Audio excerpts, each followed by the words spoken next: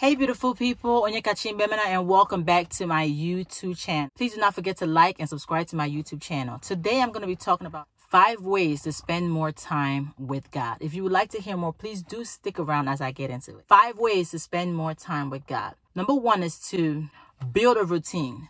Wake up at least 30 minutes or an hour or however many minutes before other people wake up in the house. For me, I know if I don't wake up at a certain time, I usually wake up at 5 a.m. and then I start doing my routine. I have to pray. I have to do what I got to do because by 7 o'clock, my kids are up. Regardless, 7 o'clock is the latest. They're up. So I build a routine on what I need to do, when I need to do it, and I have to spend time with God. And also when I do wake up, I do try to involve my kids. We do morning prayer. That's a good activity to start in your home. Morning prayers, we pray and we sing and we then pick out a name in a box and then we pray for whoever that we picked out. So that's what we do. That's another way you can spend more time with God.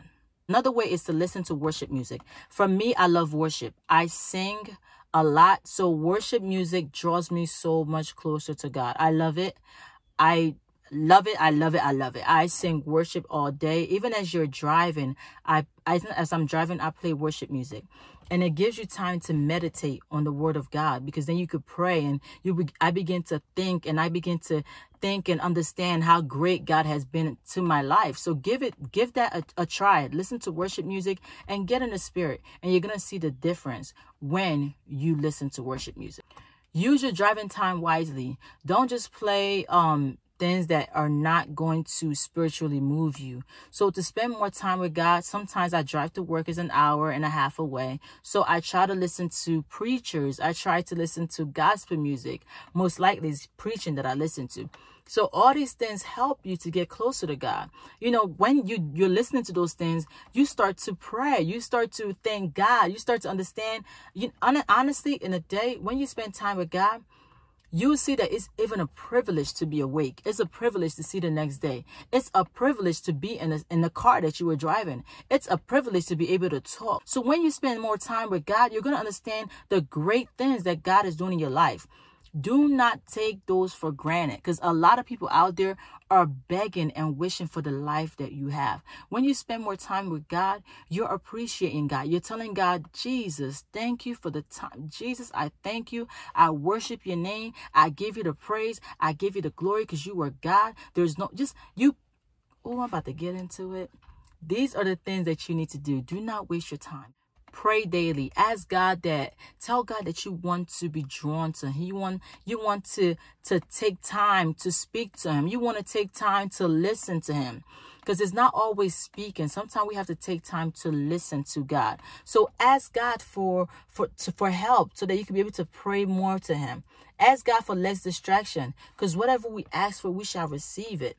So ask God and tell God, please, Lord, I need more time because I'm longing for you. I want to be closer to you. If the relationship you want to have with God, ask God. And trust me, God is going to make a way. Whatever you seek, you are going to find. So tell God, Lord, I really want this and that. I want to be closer to you. I want to make more time to spend time with you. And trust me, that time is going to come, because you're going to see the value and the importance that it is when you spend, and the change that will happen to your life when you spend more time with God. Cut out the distraction. It could be social media. It could be your children. Put them to sleep and pray. It could be anything that is going to distract you. Cut it out. Your priority should always be with God. Cut it out, whatever distraction is. Me, when my kids sleep, I have my time too. Social media. We could be on social media for so many hours in a day that we think that it might be 15 minutes. But when you check your social media time, how long you've been on there, it is hours. If we switch it and spend that much time with God, do you know how much change that would take place in our life? Do you know how improved of a Christian that we'll be? Do you know how much closer that we'll be to God? You know, it's crazy how much time, it's crazy the amount of distraction that is taking place in this world. There's so many things distracting us from being closer to God. And those are the plans and the plots of the devil to keep us away. So the point of this video is just to remind you that you must always draw close to God. I don't care what is trying to distract you. Cut it off. If anything is causing you to sin, cut it off. I don't care who it is. I don't care what it is. You need to cut it off. That helps with your growth, because your priority and your main aim on this earth is to serve God.